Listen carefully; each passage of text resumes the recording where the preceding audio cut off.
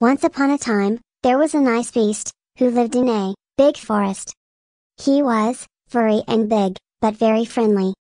All the animals liked him because he was so gentle. One day, a little girl named Andy came to the forest with her teddy bear, Teddy. Andy had golden hair and a pretty smile. She was only 5 years old. Andy and Teddy found the beast's home. At first, Andy was scared, but then she saw that the beast was friendly. He had a big smile. The beast said, "Hello, I am the friendly beast."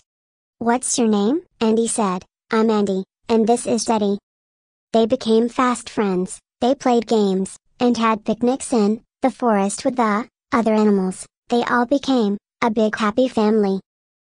One evening, the beast looked sad. Andy asked why, and he said, "I used to look different, but a spell made me a beast."